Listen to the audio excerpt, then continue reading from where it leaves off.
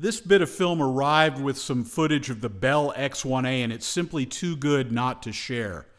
The Navajo guided missile project was an ambitious effort to build a rocket-boosted cruise missile designed to carry nuclear warheads to targets all around the globe.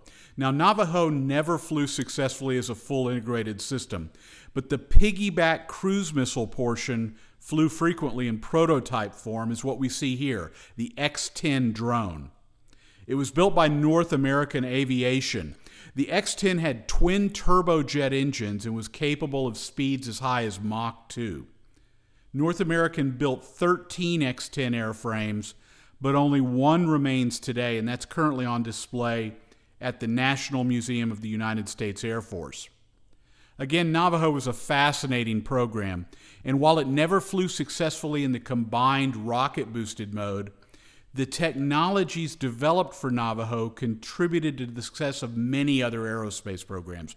For instance, versions of the rocket motor were tweaked for later use in the Atlas, Redstone, Juno, and Thor boosters, and the project led directly to the development of the AGM-28 Hound Dog cruise missile.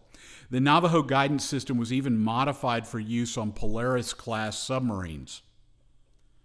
The mission that Navajo was designed for was eventually covered by conventional ballistic missiles, which could reach targets faster, just as accurately, were less expensive, and fortunately were not vulnerable to anti-aircraft defense systems. The story of Navajo is remarkable, and I hope to cover it in greater detail on a future video project.